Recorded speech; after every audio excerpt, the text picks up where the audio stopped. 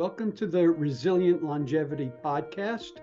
I'm your host, Dr. Stephen Sidoroff, and I'm joined by my co-host, Dr. Rob Lufkin. Rob? Thanks, Steve. It's great to be here. Today's world is an obstacle course of stresses, hassles, and worries that challenge our ability to cope. The result is an epidemic of chronic illnesses, trauma, and burnout. The Path by Dr. Stephen Sidoroff is a comprehensive program for dealing with stress and achieving optimal living. Based on years of research and clinical work, it illustrates the author's proven method of resilience in an easy-to-follow and strategically laid out step-by-step guide to one's optimal personal journey. 2 months ago, or a few weeks ago, we looked at chapter 1 of the book on this podcast, and based on the response, we're now going to release the second chapter of this remarkable book. Although the video version does include some figures from the book, for those who are more visually inclined, please give us feedback. If you'd like to continue with more chapters from this book or from other books that might be of interest to you, we appreciate it. And now, please enjoy Chapter 2 of The Path. Chapter 2, The Path, and Guiding You Onto It. Imagine that your journey through life follows a path. You are on that path right now. Most of the time, however, this path is unplanned and unmarked. Typically, you are not aware of the path you are on. That's because your unconscious habit patterns lead you on an automatic path. As a result, you frequently find yourself where you don't want to be, which creates unnecessary stress, distraction, and wasted energy. And this is true, even for the most successful of you. I encounter those who believe that because they have goals, they have created the path they are following. But this is belied by all the successful executives who approach me for counseling when their successes leave them short of happiness, or suffering from sleepless nights, nagging physical symptoms, and unfulfilled relationships.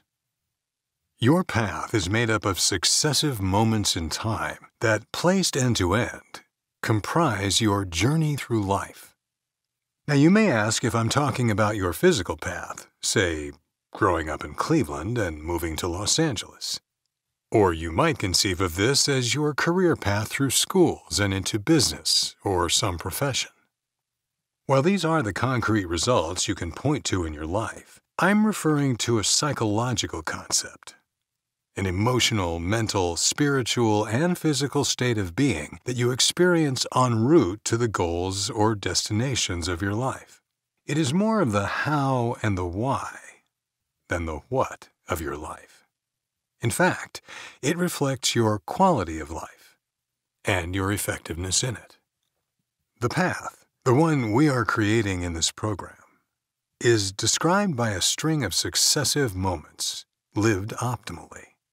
When I refer to the path, I'm referring to and defining your optimal functioning at any moment based on the 9 pillars underlying resilience. This is the path that results in a sense of joy, wholeness, optimal aging, and all dimensions of success. Once you learn to identify the path and the signposts that let you know if you are on or off it, you will feel a sense of reassurance. Those who don't have this path wander around. They suffer. They don't know where to go or how to make the best choices or decisions. When they take time off, they may feel uncomfortable, like they should be doing something more productive. By identifying what it takes to be on the path, you have a way. If you can adopt this path, it will give you faith, trust, and confidence in what you are doing. You will be very happy that you have a path. This is liberating. It can infuse you with a sense of power to know that you are going in the right direction and doing the right thing. This also removes considerable uncertainty in your life, your actions, and your decisions, further reassuring you and reducing your anxiety and worry. Your life will flow more smoothly. In addition, others will begin to feel this power and reassurance, this faith you have in yourself. A snowball effect will occur. in which your ability to be on the path and your resultant confidence will be projected out and have a ripple effect. You will begin to note how others respond positively to you. You can generate this sense of power every day in your life, every time you are present with the path. In other words, your recognition that you chose the path will lead you to this sense of power. The optimal path. When I refer to the path, I'm not referring to one path that everyone should take. The path does not in any way suggest a specific way for you to live or lead your life. The path, as I'm referring to it, addresses how you are in the world and how you engage with the world. We can refer to this in a different way, by identifying your contact boundary. In fact, two contact boundaries. The one where you and the outside world meet, and the one where you connect with your inner world. The optimal path, or being on the path, means that you engage with your external and internal world with complete awareness and response ability. By response ability, I mean that your presence is not impaired by past wounding or future worries. These cause a distraction that interferes with your ability to fully respond. Being on the path means that you are fully able to notice and respond to any demand placed upon you. It also means you engage in the most appropriate management of your personal energy, or what I refer to as your life force. If I am defining the path as the ultimate route, then most of the time you are somewhere off this path and on another, going in a less than optimal direction, or simply wandering in the wilderness, metaphorically speaking. Let me give you some examples of what I'm referring to. If you have insecurities, you might awaken in the morning and worry about your day or a specific event, such as a meeting later in the day. This worry results in physical tension, nervousness, and the activation of your body's stress response. It also distracts from your present moment, the only place where real living and joy take place. As I find with many of my clients, you may walk into your kitchen where family members want to be with you and talk with you. Instead, your preoccupations interfere with this contact, leaving your family feeling neglected and possibly rejected. Thus, you are off the path, again defined as the optimal way of being in the moment. Another example is engaging in catastrophic thinking by imagining the worst possible outcome and focusing on it. This can lead to procrastination and avoidance. It not only creates fear, but also triggers your body's stress response. It sends adrenaline through your body, tensing muscles and raising heart rate and blood pressure. This creates unnecessary wear and tear on your body. You age more quickly and become fatigued way too fast. Thus, once again, you are off the path. Now you might be saying, wait a minute, I'm not a Pollyanna. Life can be dangerous, and I must always be prepared for what can happen, what can go wrong. This point is well taken. Life is full of uncertainty. We don't know exactly what to expect, and bad things can happen. It is important to anticipate and plan for future problems. Here, the operative word is plan. However, once you have done the appropriate planning, going over the plan again and again can be termed worry and obsessive thinking. I find that even when things are going well, our tendency is to worry about what might go wrong. We sacrifice enjoying success or happiness in the moment in order to be prepared for something that might go wrong in the future.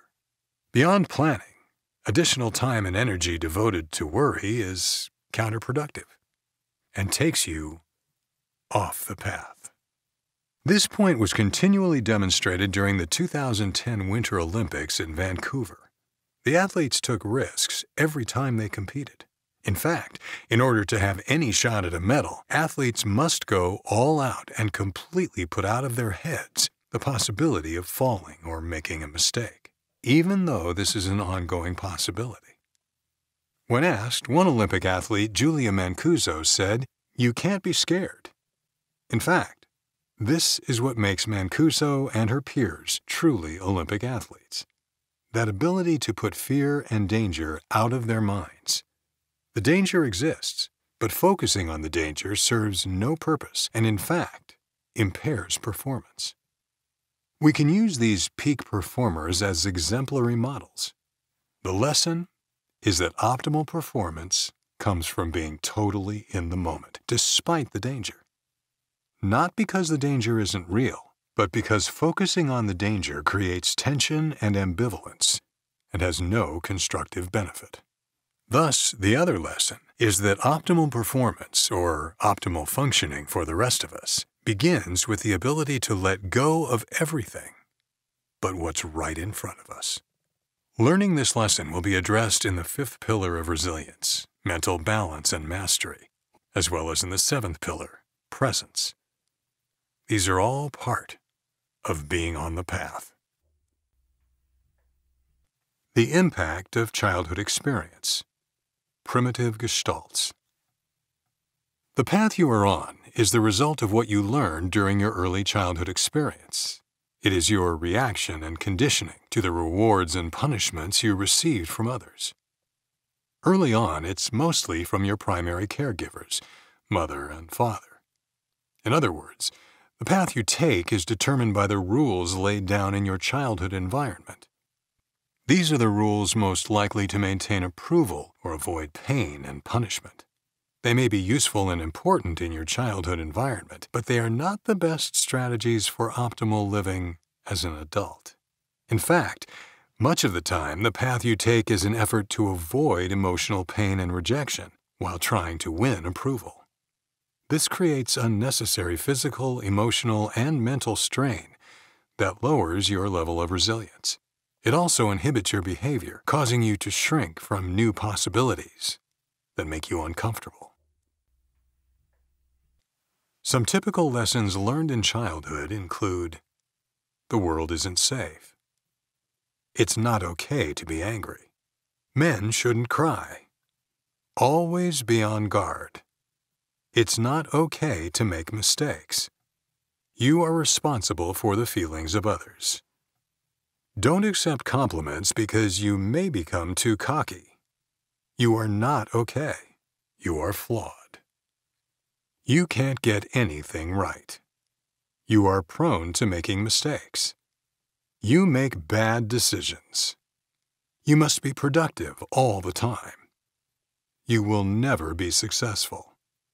You are not lovable. You don't deserve. These early childhood lessons shape the development of your brain as well as your behavior. It is during this early stage of life that brain circuits, sometimes referred to as cell assemblies, are reinforced. That is, become associated with success, getting your needs met or avoiding punishment and pain. These cell assemblies gain strength, and those circuits and brain cells that are not reinforced disappear. In other words, your developing brain is a reflection of the world in which you grew up. Once established early in life, these patterns become more and more difficult to shift.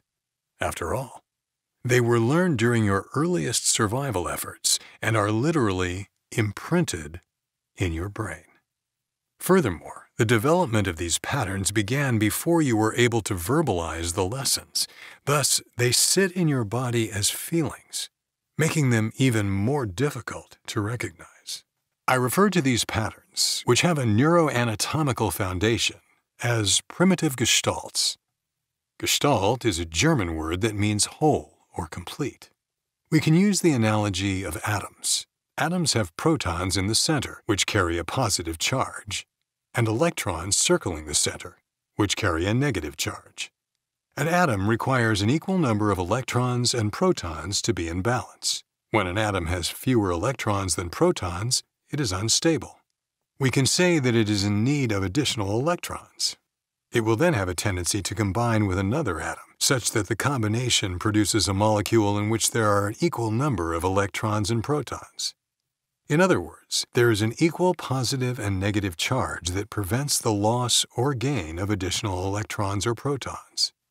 The molecule, we say, is in balance, and thus resistant to further change.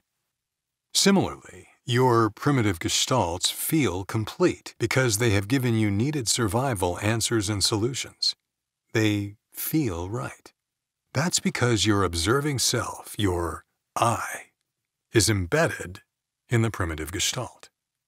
When you go inside to check if something is right or not, you are comparing with the lessons and feelings of your childhood. Remember, this is an unconscious process, so you probably don't even know you are doing it. Thus, if the lesson was that getting close to another person is not safe, if you experienced abuse or even excessive criticism as a child, then as soon as you find yourself getting close in a relationship, it starts to feel uncomfortable. This discomfort leads to some action, such as finding something to argue about that creates distance in the relationship. Even though this is destructive, it feels right. You might even come up with a judgment about the actions of the other person to validate and reinforce the triggered feeling. Let's look at an example. Take the case of Ed, not his real name, whose parents got divorced when he was 9 years old, with the father leaving and having minimal contact after that. This loss was traumatic and painful. In an attempt to minimize the chances of suffering another loss of this magnitude and the expectation that people close to you may leave, he made the decision never to get so close to another person that he or she could hurt him by leaving or rejecting him. A similar decision can also come about because of an abusive or overly critical parent. There were 2 lifelong consequences of this decision. First, whenever Ed stayed in a relationship, he became more and more uncomfortable. His tendency was to cause conflict or do something to end the relationship before he got rejected. Second, he learned, unconsciously, that the way not to notice this discomfort was to numb himself emotionally. One of the ways he did this was by developing a shallow and constricted breathing pattern. This resulted in him taking less oxygen into his body. By depriving every cell in his body of its normal supply of oxygen, he was partially deadening his body. This successfully created a numbing, which, throughout his life, he experienced as depression. Again, here we see a person living off the path. Primitive gestalts lock in ways of thinking and behaving. In your early attempts at security and survival, they create answers to immediate needs. Fritz Perls, who helped found the Gestalt therapeutic approach, noted that as children, we swallow messages from parents and society whole, without chewing or tasting. You make these rules of living your own, like the rules identified above. The conclusions you reach interfere with growth. As a result, primitive gestalts and their neuroanatomical representations interfere with you getting your true needs met and achieving true completion. We might also say that they limit your ability to adapt or learn new lessons, a key to resilience. Another client, let's call her Jane, demonstrates another common pattern. Jane's mother was very critical and unloving. She sometimes was angry at Jane for no apparent reason. No matter what this client did, there was no change in her mother's behavior. When she came home from school with a report card that was almost perfect, the mother complained about the single B on the card. Even all A's did not achieve the love and connection Jane so desired. What were the consequences of this experience? Jane's first response was to try to anticipate her mother's every reaction and emotion. Through this process, she became very sensitive to the slightest expressions of others and felt responsible for them. Second, she tried to get everything right so she wouldn't be criticized. When her behavior didn't get the response she wanted, no matter what she did, she simply tried to do more and do it better. Of course, assuming there was something wrong with her, not with her mother. This pattern set the client off on an approach to life in which she always needed to be perfect and productive. Related to this is the type A person, who only feels as good as his or her last accomplishment. In both of these cases, an adult is still trying to receive the acceptance and approval that were elusive during childhood. The lack of such approval as a child left the adult with a sense of not being okay and not being deserving. These paths and their consequences as described are incompatible with resiliency. We can therefore say these individuals are off the path. In this program, I want you to begin identifying what would be the path for you, to distinguish or discriminate when you are on the path versus the familiar path that you have been on and are programmed to continue. Part of this process is to begin labeling aspects of your current path as being inappropriate and the result of your primitive Gestalt pattern. Even when you are successful, say in business, you may still be operating off the path. I see many successful executives who are living unhappy or unfulfilled, stressful lives. The patterns developed early in life to survive and get by become fixed neuropsychological patterns. Think of a big field filled with thick bushes, except for the path you keep taking. This path, because it is heavily traveled and heavily used, is beaten down and easy to walk on. So even though you may feel unhappy or overwhelmed by life, and even though this path isn't taking you where you want to go, you continue to take it because it's easy, familiar, comfortable, and automatic. And you aren't sure another way would be better because there is no other clear path. Asking one question. Staying with this analogy, the direction that ultimately will lead to true success and happiness, because it is a new path, is typically a thicket that requires effort to make progress and get through the thicket to the other side. You are thus inclined not to take it because it is more difficult, unfamiliar, or, more precisely, because it is unknown. To help you through this thicket, we need to make it less formidable by giving you the tools to cut the thicket, to make the unknown known, and to show you that it isn't as dangerous as you might imagine. Furthermore, I want to give you the hope and expectation that taking this new path will more likely lead you to your true goals in life and to true happiness. And finally, once you are on this path, you will discover that it actually makes your life much easier. This is sometimes referred to as being, quote, in the flow. This will be illustrated shortly as you are asked to take the steps that put you onto the path, where it will actually be easier to move forward in your life. The path is a simple perceptual and emotional mechanism to help you move forward in your life in an optimal manner, because it simplifies the process to asking one question at any moment.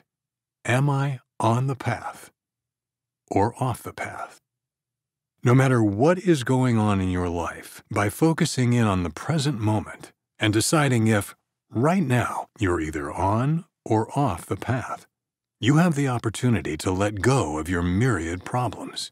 These problems, intruding into your awareness, simply serve to distract and impair performance and thinking. If you discover that you are off the path, this book will help you get back on. This optimal path I'm referring to is something that needs to be learned and cultivated. You will also need continual reminders, because your tendency will be to fall back into the old habitual behaviors and path. In fact, we can say that your existing path or pattern has a gravitational pull. Even when you try to move away from it, it is always exerting strings of attachment. There is a name for this in scientific theory about how the world works. It's called an attractor state, when an existing pattern has a strong pull and you are continually attracted to and pulled back to it. Success is often measured by the bottom line, a step up the corporate ladder and more money in the bank. In my resilience model of life and optimal living, however, those accomplishments represent only one aspect of success and of being on the path. For example, In pillar number 3, you will learn that your relationship with something greater helps create a sense of wholeness and connection in your life. This is the opposite of the sense of isolation many of us feel, even with a big bank account. Remember, this is not a program to help you become successful in business, make a lot of money, get the big house, or improve your image, even though following the path will achieve all these goals as well. This is the resilient path, the path of optimal living. This path has broader values and goals that take into account physical health, emotional balance, relationships, and mental strength. The path leads you away from a life in which you discard happiness in order to get ahead, no matter how much you need to get done, to resolve, finish, etc. It all starts with this very moment when you determine, am I on the path or off the path? And then you take the steps to get back on it, if you need to. Throughout this book, the focus will be on helping you identify when you are on and when you are off the path. Thus, there will always be a simple discrimination that needs to be made. That is, whether you are in your old pattern, operating out of your primitive gestalt, the automatic, habitual pattern of your existing path, or whether you are consciously choosing new, healthy behaviors and a more positive, constructive path. Learning to discriminate between the two paths will coincide with the development of a new, healthier pattern, which I can assure you is underpinned by new brain development and my 9-component model of resilience. You are now ready to step onto the path. On this path, you will begin taking more effective steps in your life and in your daily actions. At important points in the discussion, I will direct you onto the path to address each step along the way, and then you will return to the explanations and continue. Preparing to step onto the path. Your first true step. Here is your decision and your choice. Ask yourself these questions. Do I want to live in a more optimal fashion? Do I want to get unstuck? Do I want to handle stress more effectively and feel healthier? Do I want to be able to adapt and handle new situations effectively? Do I want to get my personal development process into high gear, be more aware, more awake, and more connected? Do I want to attract more positive results in my life? Do I want to have more satisfying relationships? Do I want to be more successful and resilient? Do I want to be happy and feel good about myself? If you answered yes to these questions, here is the more difficult question to ask yourself. Am I willing to expend time, effort, and attention in order to achieve these results? If I give you a surefire path, will you commit to exerting effort in order to achieve these positive changes? Your effort is the price you pay for becoming resilient and achieving success and your life goals. Keep in mind that when you are off the path, you will be less efficient and less effective in life. So even though you may not realize it, you will waste much more energy with less positive results. If you are willing to make an effort, you are ready to continue with this book and the path. Let me introduce you to the path. Many years ago, I went up to the frigid north to be an assistant professor at McGill University in Montreal. I had the good fortune to get there just before Donald Hebb retired, and even better, got to know him. Hebb wrote one of the seminal books in the field of neuroscience, The Organization of Behavior. From this came his most paraphrased statement, quote, "Neurons that fire together, wire together," unquote. It is commonly referred to as Hebb's Law. This concept, which has been validated in many ways in recent years, illustrates the importance of making statements or thinking thoughts that we want to become reality.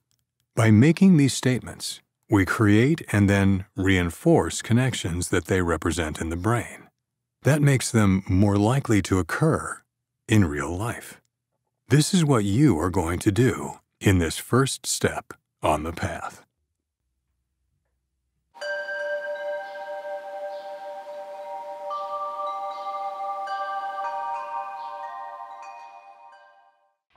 Step 1. Declaring. I want to be resilient and successful, and take the steps necessary for my greater development. This first step is your creation of written affirmations to support your decision to live a more resilient and optimal life, and to make the necessary effort to achieve resilient success. Affirmations are statements that acknowledge beliefs you either hold to be true or want to believe are true. Affirmations are statements written as if they are already true. You then speak these messages to yourself on a regular basis. As you constantly repeat these messages, your brain will lay down neural circuitry based on these statements. As a result, your brain will experience them as real and already taking place. They are a foregone conclusion. You are engaging in a dress rehearsal for optimal living. Here are suggested affirmations for step 1. Use these or create similar statements that are a better fit for you. Write them on small index cards that you keep with you at all times. Look at them when you awaken, when you go to sleep, and at your 3 daily meals. I am living a more resilient and optimal life. I am making the necessary effort to be more resilient and function optimally. I am willing to make an effort and take actions to become resilient and successful.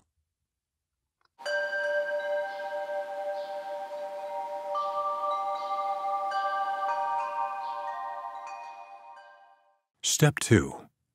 Addressing your self-sabotage. Your success requires the full alignment of motivations, which can be expressed as a sense of deserving. As you will learn, you frequently carry around a part of yourself that is self-critical. You might even consider it self-destructive and undermining.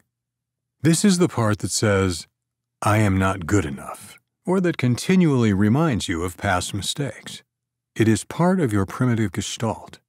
Consciously, you might say you are only trying to hold yourself accountable, but in fact, you are only holding yourself back. Continually reminding yourself of past mistakes, thinking of yourself as bad, incompetent, or incapable, sends one message: I don't deserve. Self-critical thoughts or comments are like digging the dirt out from under your foot after you work hard to take a step up the mountain. No matter how hard you work, these thoughts will interfere with forward progress. You must come from a place of I deserve. This step, therefore, helps you with your ownership of I deserve. This is important in order to eliminate any internal conflict and self-sabotage. Acknowledging that you deserve doesn't mean that you are perfect or without problems. Deserving is a natural right of everyone. The only thing it requires is intention and making a strong effort at personal improvement. Right now, are you able to make the statement, I deserve to be resilient and successful in my life? Notice how you feel when you say this. If you feel any discomfort, resistance, or lack of conviction, it's important to explore what's causing this.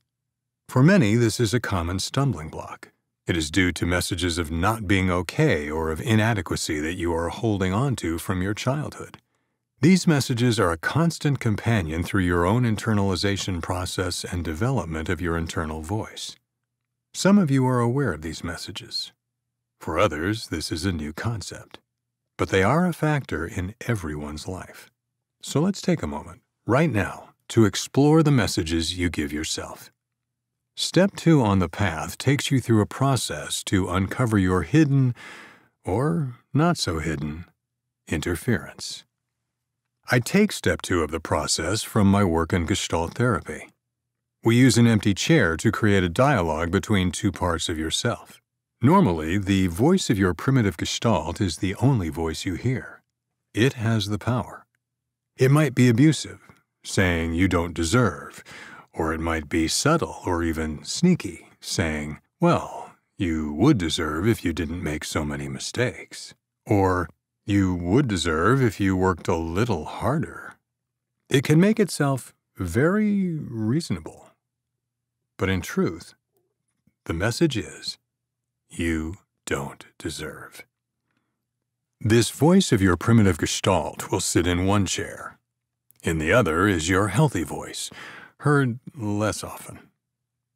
When you stay in the familiar voice, it masks or drowns out the other. Your familiar voice represents and supports the old pattern. By creating this dialogue, you get to hear the new voice that you want to support and strengthen, the voice that truly wants good things for you. Go to step 2 to be guided through this process.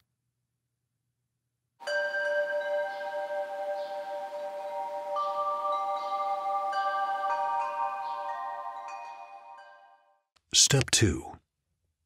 Addressing self-sabotage. I'd like you to engage in a dialogue with yourself. It might help to actually shift chairs, placing the two parts of yourself in different chairs. Let's identify these two parts. One is your healthy part, which bought this book and wants to become more resilient and successful. The second part of yourself is the part that can be critical, punitive, and even abusive at times. This is the part that uses more negative than positive adjectives to describe you. Or it will quickly add a "but" after any phrase. Yes, but anyone could have done it. Yes, but I was lucky. It is the part of yourself that may not feel that you are okay. In fact, it might still be blaming you for childhood mistakes and thinking that you are defective. Now, start off by giving the positive part of you a voice and say, I deserve to be resilient, successful, and happy. Notice how you feel as you say this. Next, shift to the other chair. Become the part that can be critical and give this part a voice. This part might find something about you that is not okay. You don't try hard enough. You aren't organized enough. You aren't nice enough. You're not focused enough. You're too lazy. Have this second part of yourself respond. Continue with this dialogue, switching chairs and voices. Notice any tendency to undermine your feelings of deserving. Notice also any feelings coming up toward the undermining voice. We will return to this dialogue process and take it further in Chapter 7, when we address your relationship to yourself. At this point, it is important simply to be aware that these two parts of you exist. Also, at this point, we need to be able to stand on the side of, I deserve to be resilient and successful, despite our ambivalence.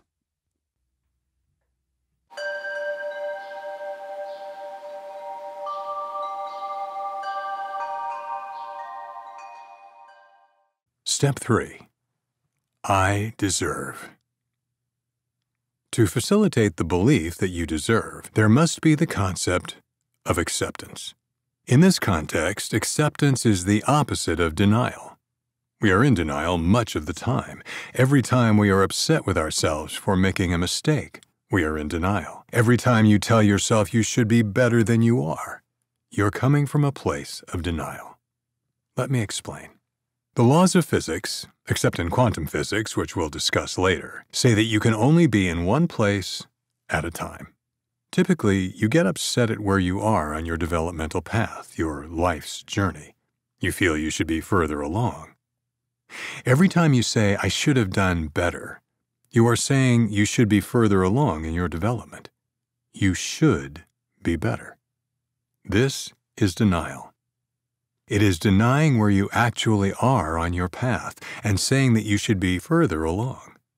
Acceptance is simply agreeing with and living by the basic principle that you can only be in one place at a time. If right now you typically misplace items such as your keys, then right now you are a person who does not pay attention and is absent-minded. Step 4. Accepting your present circumstances is only accepting reality. In fact, Every time you get angry with yourself for not performing better than you do, you undermine your growth. You are telling yourself that you are not okay, not good enough. This hurts your credibility with yourself and makes you less sure of yourself, making it more difficult for you to try new behaviors. I'm not suggesting that acceptance means being satisfied with where you are, or that you are not going to get better or do better. It's simply an acknowledgement of fact. This is where I am, right now, at this moment, with all my flaws. I do want to continue to grow and get better, but here is where I currently am. So if you keep making mistakes or keep losing or misplacing things, that is who you are right at this moment, someone who has difficulty paying attention and being present. By coming from a place of acceptance, you are being most supportive of yourself. You are better able to consciously look at yourself. When we don't like who we are, we have greater difficulty seeing ourselves. In fact, this is the shortest path for your optimal growth and achieving all that you want to accomplish. Step 4 is the process of accepting yourself with all your warts. Right now, this is who I am. I want to achieve greater awareness, make fewer mistakes, and generally function more optimally. But this is where I am right now. Another reason it's important to be accepting of yourself and your circumstances is that it helps you avoid getting overwhelmed by all of the problems you face or the massive changes you feel you need to make in order to be successful. So many of the people I work with start out being discouraged by all the changes they feel they have to achieve before they can experience relief, or simply acceptance. The sense is that you're in a hole. Perhaps you even feel you have dug this hole yourself. This perspective has you putting life on hold until you get out of the hole.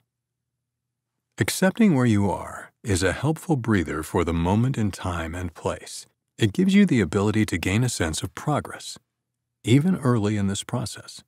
Go to the path and take steps 3 and 4 now.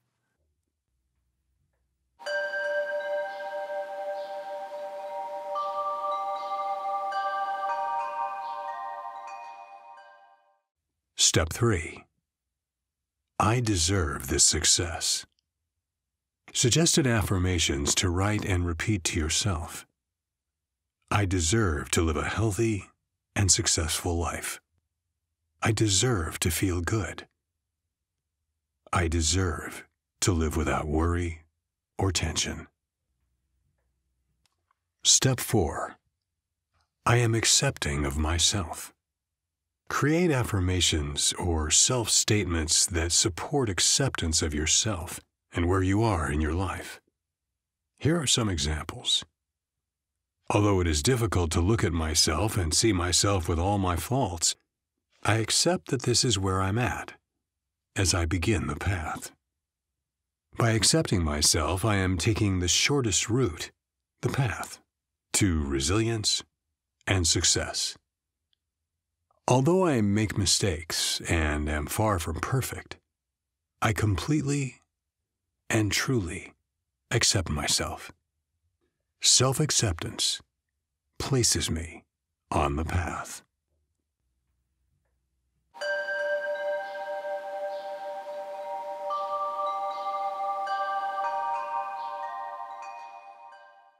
Step 5. Stepping onto the path. Intention. Your 5th step. Here is where you bring in your intention. The part of you that wants something better, the part of you that wants a healthier, happier, and more successful life. This is an important step for many reasons. First, as noted above, there are parts of yourself that unconsciously interfere with your forward progress. You may be aware of your self-sabotage, or you may have been blaming others or bad luck for being stuck. You have already taken the first step in a dialogue with a part of you that undermines. Intention is the countervailing force, opposing the attractor state of the primitive gestalt. It helps mobilize your power, your strength, to be on the path. Let me make an even stronger statement about intentions. In quantum physics, there is the concept of a quantum leap. An electron, for example, can jump from one atomic orbit to the next without moving through the intermediate space between electron orbits. One moment it's in one orbit, and in the next, it's in another orbit. It's a matter of physics. We say the process is discontinuous. On the human subjective level, I believe it's intention that fuels your creative and developmental leaps. Furthermore, it is the active ingredient in loosening the hold your primitive gestalt has on you. Here is another way of thinking about intentions. Your unconscious mind responds to the intentions of your conscious mind. When you have a clear intention and follow a practice step by step, your conscious intention attracts the unconscious resources needed to change the state of your consciousness. Over time, the unconscious is impressed by conscious repetition. Right now, let's focus on your intention. Having an intention is having a driving purpose in your mind. This directs your mind, giving it an aim and a powerful force. By setting your intention, you align the forces of the universe to help ensure your success in following the path. Go to step 5 right now and write these new affirmations. Share your intentions with one person who is close to you.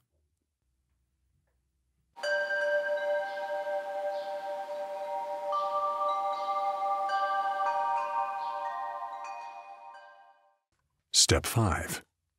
Declaring my intention. Self-statement. I am declaring to myself and to others my intention to do whatever is necessary to make the effort, to get onto and stay on the path. The optimal way for me to live my life and be resilient. I will devote myself to greater awareness and living from a place of intention and purpose. I will root out my thinking and behaviors that are not supportive of my highest intentions. I will share my purpose with at least one close relationship in order to make this declaration public, and also to receive support in getting on and staying on the path.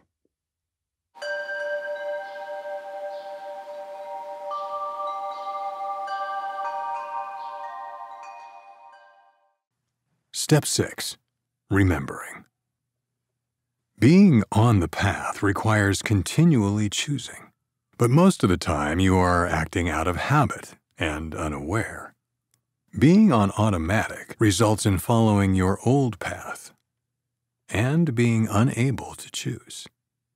As I mentioned, your old path, your primitive gestalt, has a gravitational pull.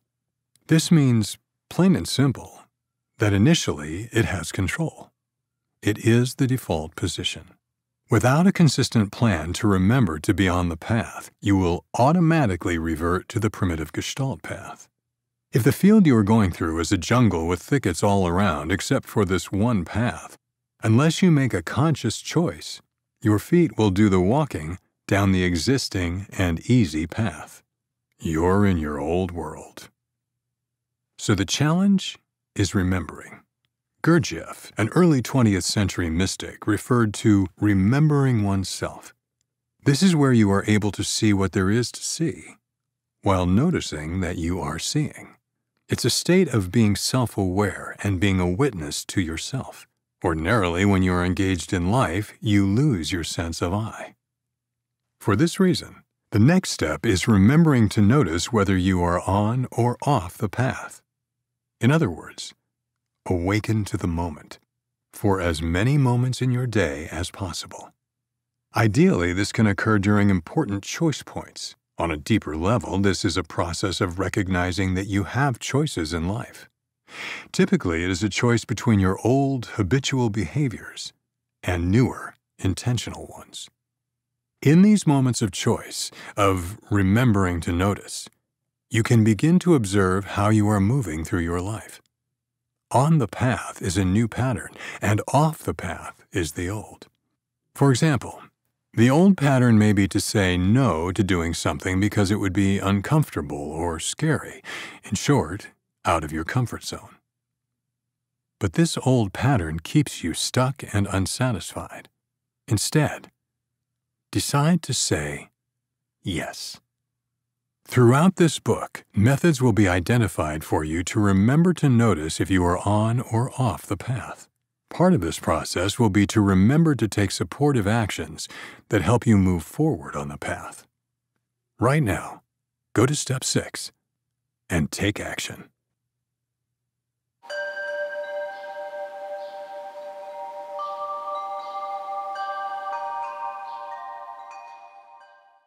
Step 6. Creating a structure for remembering. Until you develop greater self-awareness, you will need to create a structure for remembering. This will take the form of a series of 3x5 index cards on which you place your responses to the first steps, your affirmations, your self-statements, and your intentions. Place these cards next to your bed so you will see them, read them, and meditate on them when you awaken in the morning. Carry them with you during your day. Take them out and read them at breakfast and lunchtime. Take them out and read them at 3 p.m. Take them out and read them at dinner time. And finally, as you place them next to your bed when you go to sleep, read them a final time. By reading these statements right before going to bed, you are taking them to sleep with you and helping them enter your unconscious mind.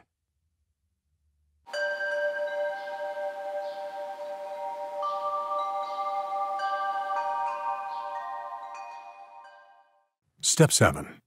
Ask yourself the question: am I on the path? This is your ongoing question that establishes each moment as a moment for optimal functioning.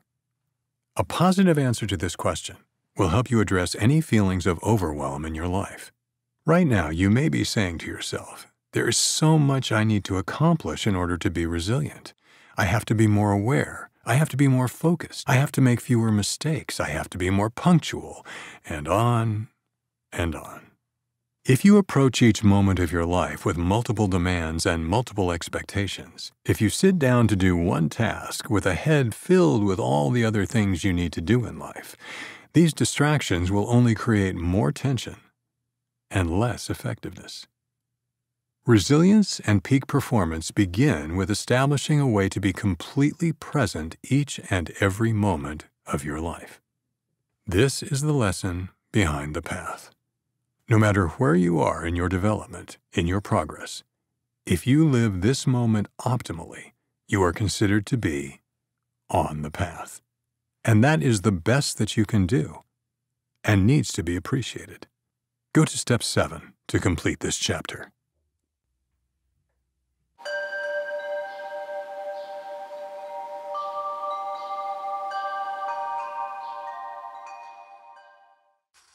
Step 7. Ask yourself the question. The beauty of this program and being on the path is that no matter where you are in your personal development, you can be on the path. Even if you are having difficulty managing your life, you can still be on the path. This is because the path is defined as being in the moment, in the most optimal manner for you. For example, right now, the most optimal manner is simply following the first 6 steps of this chapter. So, how do you know if you're on the path? If you have taken the first 6 steps as outlined above, you are definitely on the path. So ask yourself, am I on the path or off the path? If you can say you are on the path, great. If you can't say it, the solution is simple. You have the power and the ability to be on the path. Just follow the first 6 steps above, and then, by saying, I'm on the path, move forward to the next chapter and the next steps, assured that you will be taking the shortest route toward resilience and optimal living.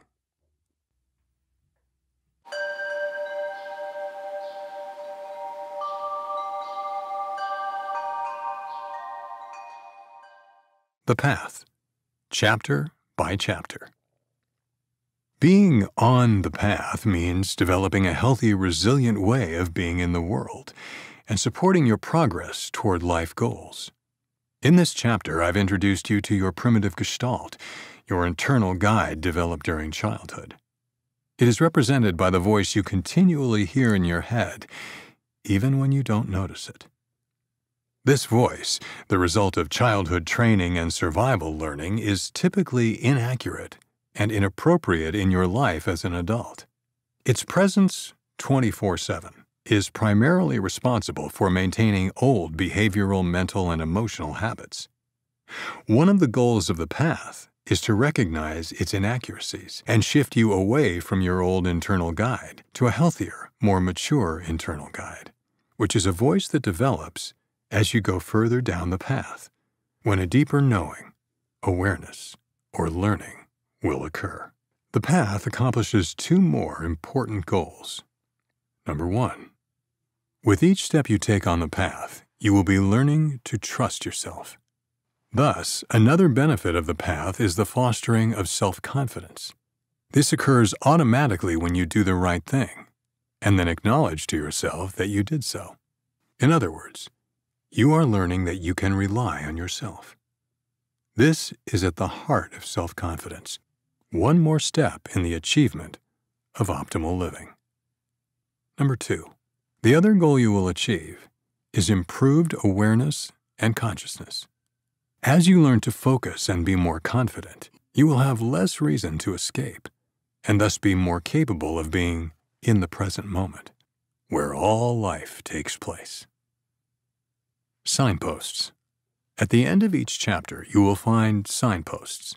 Just like road markers, they let you know that you are truly on the path.